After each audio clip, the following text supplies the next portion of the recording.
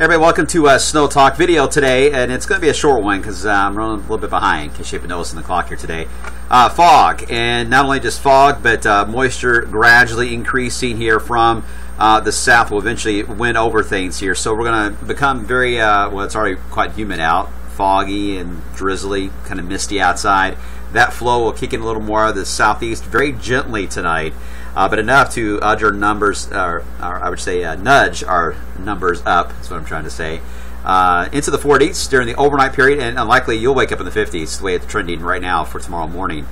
So this is the coolest part of the next 12 hours, really, is right now. And we'll see a gradual increase. And then we'll deal with quite a bit of warming coming our way before we deal with the main headline, which is the main focus of this blog today, is our bowling ball that is rolling in now into LA with flooding just north of LA taking place. This is a very potent system, very far to the south in latitude, heading into the Four Corners area, actually south of the Four Corners area into Texas.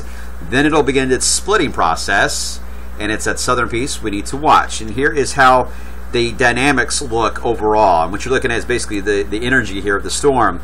Here it is, back here into California. And now watch what happens as it rolls out. At this point, once it gets into Thursday morning, this is where we start to see the bit of the splitting taking place. This piece here is going to aim itself in the Great Lakes. It's going to allow for that warm surge. I mean, look at Little Rock at 2 a.m. already to 60 degrees. That northern piece will jet north.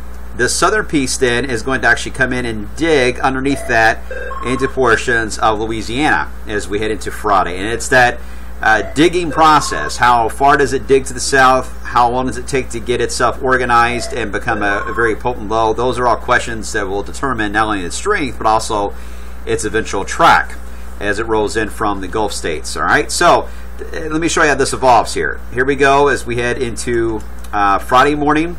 The southern piece begins its dig. This is the Euro, by the way, you're looking at.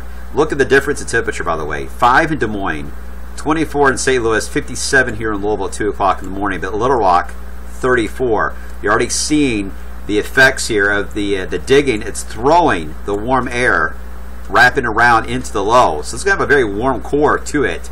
Very unique setup here. The cold air will be pulled on the back side, but a lot of warm air ahead of it.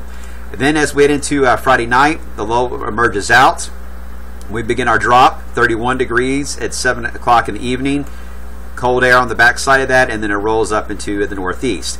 Now, a lot of you are already asking, is this thing going to go northwest of us? Is this going to go to our southeast? Those kind of questions are being answered today because it is now on shore and getting sampled today. So really the first suite of models coming in for the midday are really starting to show this. Here is how some of them look as they begin that deepening process. GFS, which is updating right now, so this may change by the time you watch the blog, it has a relatively open trough, open wave here, not as deeply organized as it had on previous runs. Here comes the Euro. It's beginning its dig. The lowest pressures aiming itself mainly over northern Mississippi and Alabama. Meanwhile, the NAM is coming in and it's digging a little more to the south. As we head into Friday, we begin to see the Euro begin its pull to the north. The NAM does the same thing, but it's a little more to the south. The lower pressures aiming itself more toward the Smoky Mountains. The Euro aiming the pressures more over, say, central and southeast Kentucky. GFS, really, it starts to really crank it up east of the mountains there. Again, I'm not sure this run's correct on how it's playing out for it, but you can see it's mainly far to the south and east. The overall idea, guys, and this is what we say often, it's really going to be likely a blend of the three of these is how this is going to play out. I'm not entirely sure yet the Euro northwest jog is going to be the reality. The amount of digging this is going to have, and there's a little vort coming in behind it as well that'll be arriving for the weekend, I think will be enough to do what the NAM's trying to do and really pull it more toward the Smoky Mountains. Having said that, only looking at Friday alone right now, I think the winter impact potential does appear higher on the north and northwest sections here of wave country for Friday for winter impacts, a lower threat in the central and certainly not much of an issue southeast. So that the warm air will rule most of the day Friday south and east of us. But this is going to really depend on that digging process and then eventual track into the mountain areas of Kentucky. Whether or not it tracks more northwest like the Euro remains to be seen with the new update coming in about a couple of hours from now. But this is just an early snapshot, guys. I got a feeling we'll be declaring this an alert day on Friday and possibly even Saturday.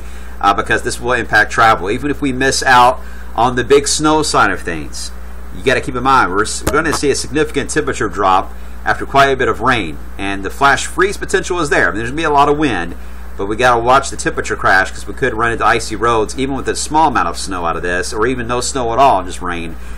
Could be a problem for us for Friday night and Saturday. So I think it's going to have an impact on our travel and our weather in general for Friday and Saturday. But I know you snow lovers, you just want to know, is this going to be a big snow or not? We don't know that yet, but I do know that someone in the Ohio Valley is going to get nailed by this one. So stay tuned. All right, we'll have much more as the day evolves, and we get more data today now that it's on shore. So hang in there, snow lovers.